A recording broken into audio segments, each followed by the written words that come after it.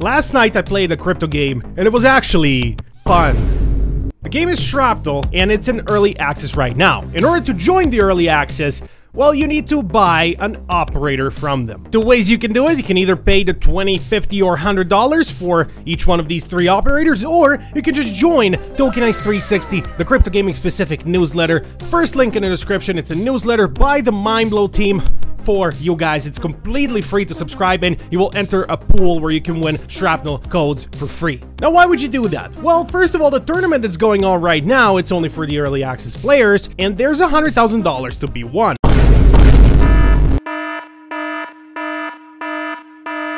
Where the first place will win $10,000, the second place right here will win $5,000, third place will win $2,500, and so on. So these are the current standings. As you can see, Inspector Mindblow is not amongst the first 3, and there's a very good reason for that. You know, I'm an absolute boss gamer. First of all, I'm gonna give you my first impressions on Shrapnel. We're gonna go over their coin, Shrap, which is currently trading at 21 cents, and then we're gonna explain what their goal with the game is post early access. Let's begin. Oh yeah, subscribe to the channel. I always forget.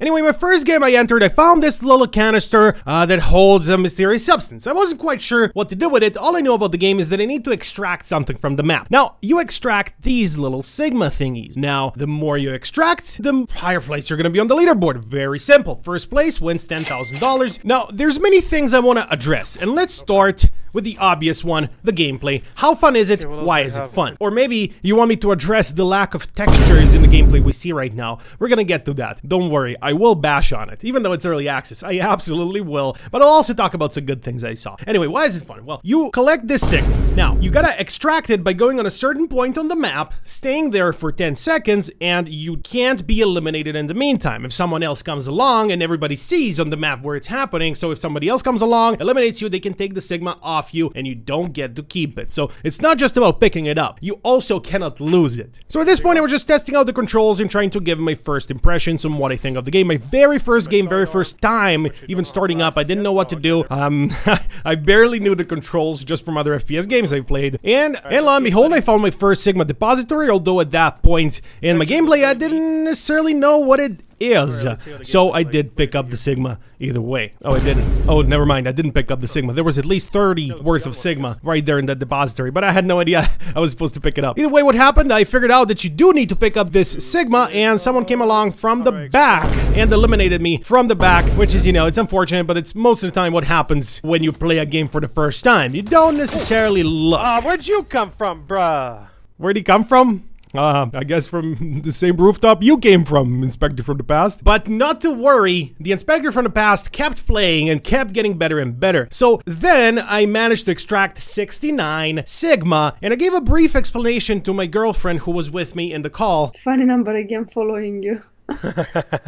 Yeah. So basically what happened is we eliminated me from the back. But can you heal at all, or you can't heal? You just remain like that? I don't know. We gotta figure that out. And we did figure out how to heal a little bit later. From then on, I just got better and better. This was probably my best run of the night. Now, the tournament goes from 10 p.m. until 6 a.m. for 3 days in a row. Now, this part of the game looks much nicer than what we've seen so far. So I said I was gonna address the texture. Obviously, being early access, they haven't polished and even picked all the textures they will use for various buildings and various items and props on the map, but this center part looks amazing. I will definitely use one of these pictures for my thumbnail. In fact, I'm gonna take a screenshot right now. For those of you playing already, and for those of you who want to start playing, I'm gonna give you a very quick tip. I want to make a separate video where I give you tips and tricks about the game that I've learned, but just very quick. So you see the bullets on the right side, where my mouse is right now, and then you see the magazines here. The magazine has 0 out of 20, or it could be 8, I'm not sure. It's not really recorded very well. So either way, many times I have been eliminated because I ran out of bullets. So what you actually need to do, so picking it up and putting it in your inventory is not enough. You need to actually take the bullet, drag and drop into the magazine, then take the magazine, drag and drop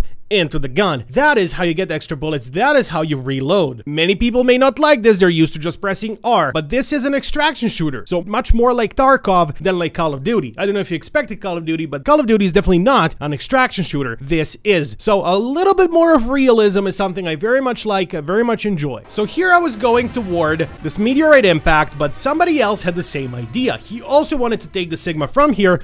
Luckily, I beat him to the punch, and I got the elim. Shotgun to the face usually does the trick. I picked up the 11 Sigma from him, and I also picked up all the Sigma I found in the crater, leaving me with 38 Sigma for this run so far. There was another meteorite impact about to happen here. I took all the Sigma I could, and I was left with 99 in total, so the stakes at this point were very high. My heart was racing, and I wanted to extract as soon as possible. I was 1 second too late to get to this extraction point, so I had to find another one, and as you can see, so you can see some doors have normal textures, whereas some doors, like the one on the right here on the screen, has a sort of red texture you cannot pass through. That is because their room is not ready yet, that door is not ready yet, and they have just sealed it up for the purposes of the early access. That's why some of it looks kind of weird, while some of the game looks absolutely beautiful. That's just what happens with early access. Now, I'm not a big fan of early access in crypto games. I say it all the time, but every crypto game is in early access anyway, so what can you do at the end of the day? At least we get something, and I can certainly say that this game was a lot of fun. Something funny happened here as well. I was trying to jump through the elevator, but somehow I glitched through the map. So yeah, I broke the game. Look at this tree. So these are the tree textures. They could have added tree textures, let's be honest. They could have. And they should have. For real, they should have. Because you can put Mario 64 next to this tree and it would not look out of place.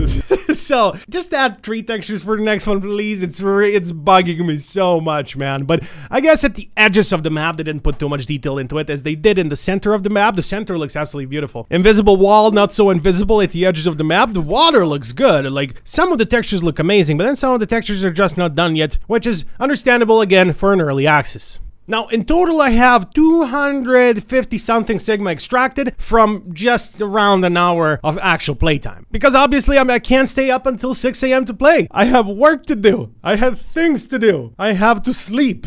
The first person on the list has 4,367, and my guess is that he played the whole time. And my guess is also he is most likely living in the US, so he took advantage from playing from 1 p.m. until 9 p.m. Either way, I won't be a sore loser. So far, I'm losing this tournament, but nothing stops me from catching up. Just get a bunch of Red Bull and stay up all night. As stated before, the Shrapnel token is currently sitting at 21 cents. And here you can see their all-time chart. They actually did have an all-time high in June of last year. The all-time high was almost at 40 cents, but this was not in the bull market, so who knows what the actual potential of this token is. Currently sitting at 51 million market cap, and as I said, the tournament they're doing is $100,000 in the Shrapnel token. Yes, they do have a $50 million market cap, but that doesn't mean that they can do a $50 million tournament. Then no money is left for them. And obviously, they don't own all the tokens. We've been looking at the tokenomics in our last video of Shrapnel, so we're not going to go over them again. We saw how much the team has, or rather, how much the team will have after all the unlocks. Now, what is the plan for Shrapnel once this ends, the tournament ends, the early access ends? What they want to do with the game once it fully launches? How is everything going to work? How's the play to earn going to work? How are the people going to get rewarded? We all want to know. Well, luckily, I will explain right away. So first of all, their main and biggest thing is this: user creation. They want to have users create content within Shrapnel. They want users to create maps, to create even game modes, to experiment and keep the game alive for as long as possible. If you've not been a gamer in the Web 2 space, mods, modifications of games are usually what keep a game alive for a long time. You can look at Minecraft as a very good example. You can look at Skyrim from Bethesda that came out in 2011, still being played so much, mostly because of all the mods. Although Skyrim is a wonderful, magnificent game, my favorite game of all time, still, whenever I play it now, I play it with hundreds of mods. So player-backed content is very important, and the fact that they want to support it, not only support it, but put it at the very heart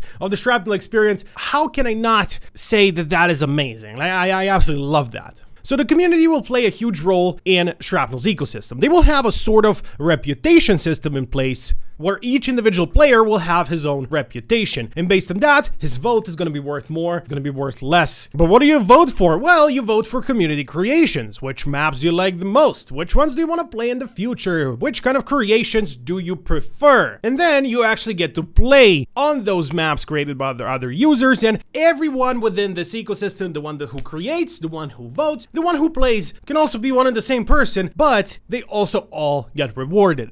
There will also be player-created tournaments, is one of the things I forgot to mention, which is also going to be player-created, player-curated, and player missions, where all players can participate in goal-oriented missions related to extraction gameplay, related to content creation, and also to marketplace participation, and everyone in this ecosystem will earn rewards in the Shrap token. So Unreal Engine allows for this to happen. You'll be able to create vanity items and maps, you'll be able to mint them as NFTs and sell them on the Shrap marketplace also. All of this will be governed by a DAO, a decentralized autonomous organization, and so players can buy gear extracted from game sessions and sell it on the marketplace in order to earn Shrap. So you'll also be able to extract various NFT items. Currently in the early access, you don't extract items, you only extract Sigma, because it's only purposefully made for this tournament in order to hype the game up, and they've done a pretty darn good job at it. But once the game fully launches, you'll also be able to extract NFTs. Now, creators can make anything from vanity items to customized weapons, maps, and also map objectives, and then profit from the economy value they create. Then the curators who successfully discover great content for the community to enjoy also get to share in the spoils. So if you're one of those players that just wants to explore everything player created and you find a hidden gem, so to say, inside of the game of Shrapnel, you will also get to share in the spoils. Now, the landowners who make an upfront commitment to the ecosystem, meaning landowners who buy NFTs, who donate in a way towards the game, they will also receive a fair proportion